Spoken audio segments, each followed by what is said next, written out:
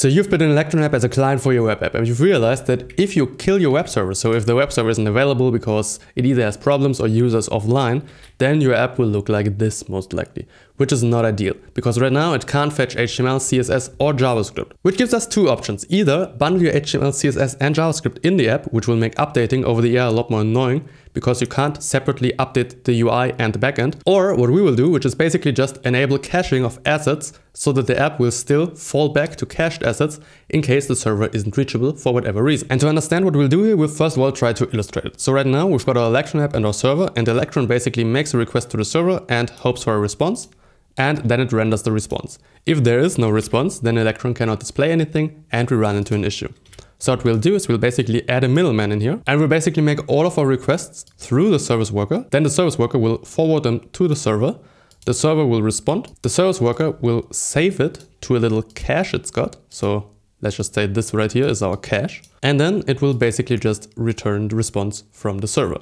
So we are of course adding some latency, but we are adding a little fallback behavior. Because if the server doesn't respond and the service worker has already saved something from the cache, then it can basically just return the cached value to the Electron app instead of the value from the server, which it now didn't get. So what we can do here is basically say every request that comes from the server will be cached. So we always have the most up-to-date data that we've gotten at any point in time.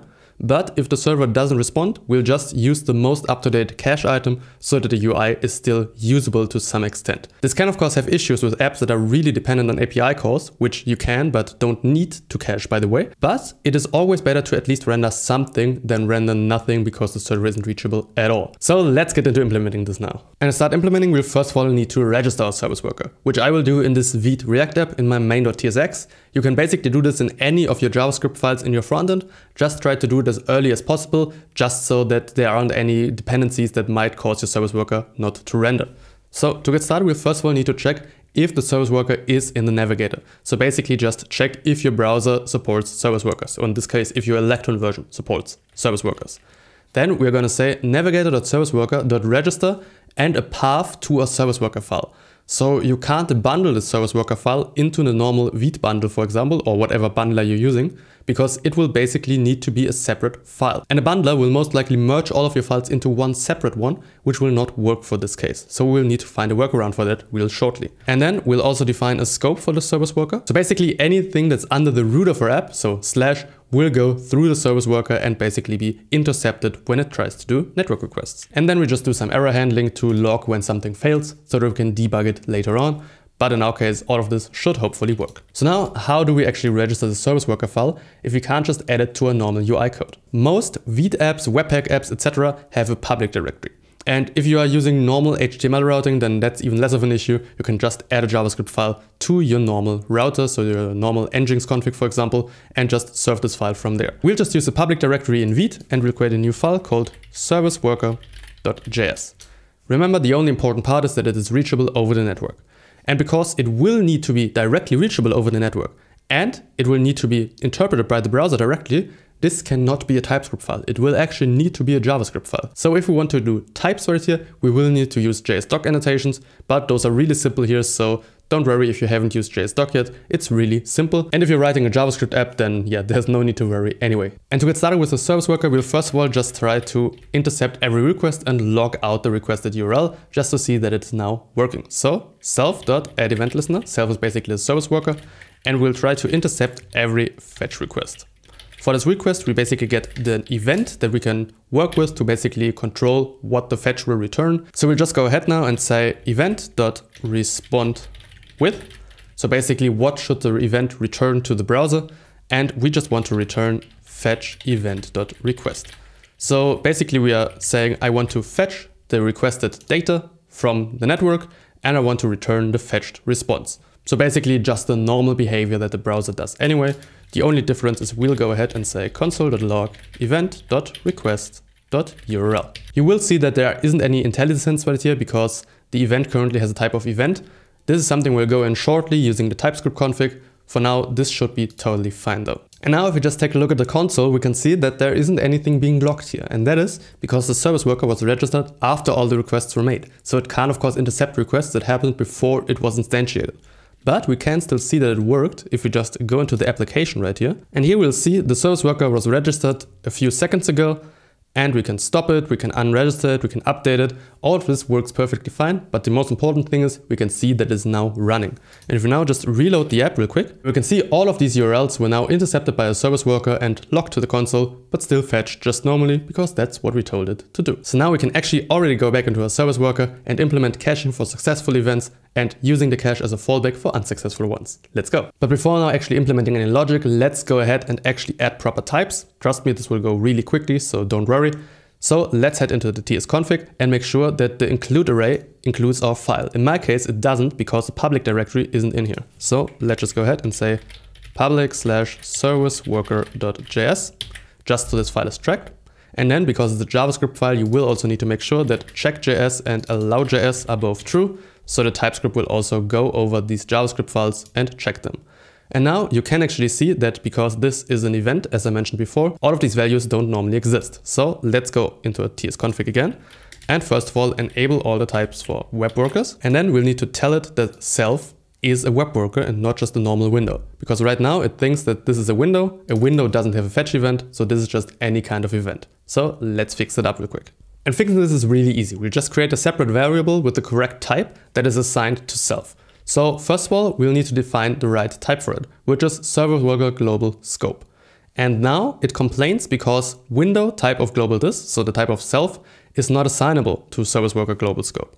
So now we'll just also go ahead and cast self to any to basically override all of these type issues, because we know that self isn't of type window, self is a service worker global scope.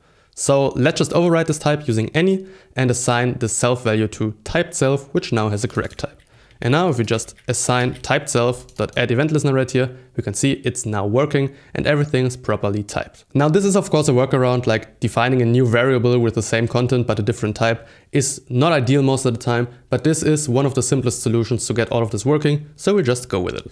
And now let's get to actually implementing our logic. So we'll define an async function that's called doRequest that will execute our request and cache it. And we'll take in a request as a parameter. We'll just type this parameter as request real quick. And now we can see that our request is a request and we can basically just put all of this fetching into here. So const response equals fetch. We'll await the fetch, of course. Remove this event dot because we pass a request directly. And then for now, we just return the response right here. We will, of course, now need to implement all of the caching right here. But for now, this should be absolutely fine just to see that everything is still working. So now we've basically just moved all of this one layer down and we can start implementing our caching. But before doing so, we need to find out how we can find out if a request didn't work. And the easiest solution for that is just wrapping a try catch around here. We will try to just do the fetch and return the result.